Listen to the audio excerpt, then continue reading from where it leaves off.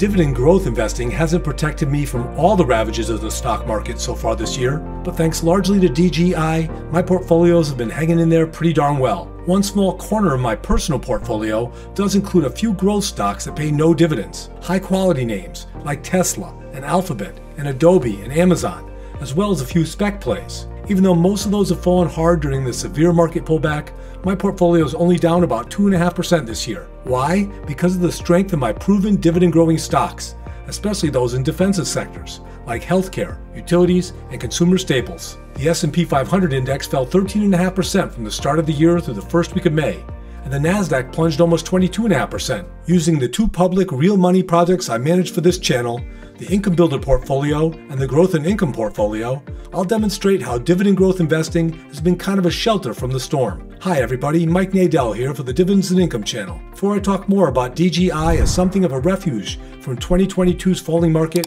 please do us a favor to help our channel grow. Pop the thumbs up at the bottom of the video, subscribe, and ring the bell so you get notifications of new videos as we publish them. Alright, now let's talk a little more about the rough go investors have had so far this year, and how dividend growth investing has helped cushion the blow.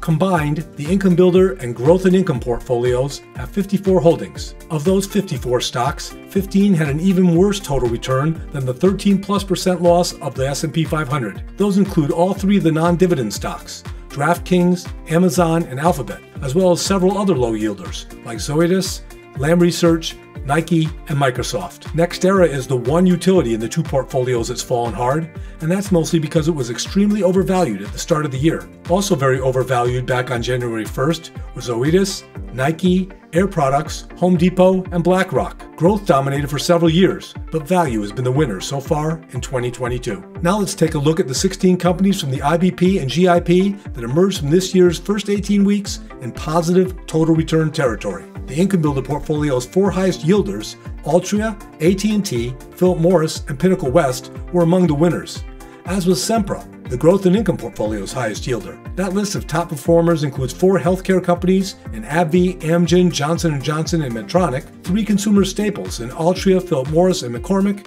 and three utilities in Sempra, American Electric, and Pinnacle West. Other big winners were our three defense contractors, Lockheed Martin, Northrop Grumman, and General Dynamics, with total returns ranging from 16% to 27%. Technically, those companies are in the more cyclical industrial sector, but they act like more defensive plays. There's always either a threat of war, or as now in the case in Ukraine, an actual war going on. So government money's always flowing into the Pentagon's coffers. I've talked about the best performances coming out of defensive sectors, but our number one position through the first 18 weeks of 2022 came out of the highly cyclical energy sector, Chevron, with a whopping 47% total return. Why have Chevron and other major oil companies performed so well this year? Well, due to a variety of factors, including inflation and Russia's war on Ukraine, the price of oil moved up to about $110 a gallon. That's 5 times where it was just 2 years ago during the worst of the pandemic and at its highest level since 2014. So we also just buy Chevron and all big oil stocks, right? Well, as this fast graphs image shows, if you're going to be long-term Chevron investors, you have to be able to stomach some pretty serious earnings declines from a cyclical company in a cyclical industry in a cyclical sector. And the red circled area at the bottom right of the graphic shows that earnings are expected to move down again in 2023 and 2024. So what's an investor to do? Well, this investor is just going to keep doing what I've been doing for years. I'm going to hold on to my high-quality dividend-growing companies. I'm going to add on to the positions when I have money available and when I believe valuations are favorable, and I'm going to occasionally add a new stock when it fits my investing philosophy. This channel's co-founder, Greg Patrick, also provides $1,000 semi-monthly for me to invest on his behalf in the Income Builder portfolio. My most recent choices came from a variety of sectors. Microsoft from technology, Union Pacific and Cummins from industrials, Avista from utilities, Morgan Stanley from financials, Sherwin-Williams from materials, Reynolds, Philip Morris, and Constellation Brands from consumer staples, and Starbucks and McDonald's from consumer discretionary. You can see all 47 Income Builder portfolio positions, as well as links to every IBP-related article I've written by clicking on the link in the description. About 2 years ago, I launched the Growth and Income portfolio with the idea that I'd eventually use the proceeds to help pay college costs for my 4 grandkids, Logan, Jack, Owen, and the newest addition, Piper. Like so many folks who aren't lucky enough to have thousands of dollars available to invest every month, I make small buys of as little as $25 on each stock. You might do something similar, or you might invest more, and either way it might have nothing to do with saving for college 15 or 20 years down the line.